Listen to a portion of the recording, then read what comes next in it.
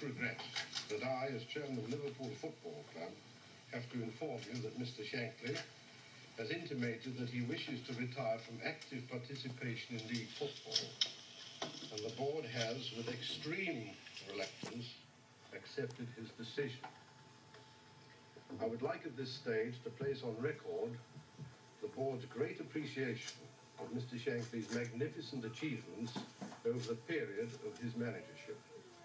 Meanwhile, Mr. Shakily has agreed to give every assistance to the club for as long as necessary.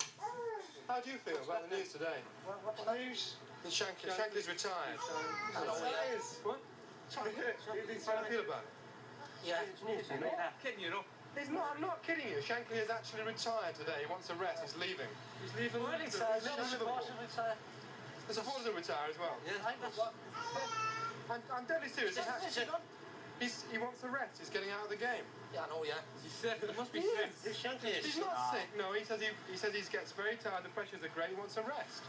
Well, this is not on the paper. No paper. No, he's announced at 12 o'clock. On the wireless. On the wireless at 12 o'clock. I've just been at a press conference where he announces he was finishing. Is that true? It's true. I swear it's the truth. Honestly, I'm not joking. Really. When did he retire? Today, he retired. He's finished today.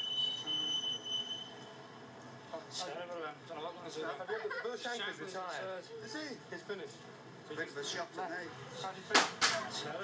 You haven't been on, have you? No, I'm not having one. I've just been to Anfield, honest. Who said? He said, he just announced it at lunchtime today and the board ordered. Bill Shankly's retired. What did Shakily mean to you? Everything.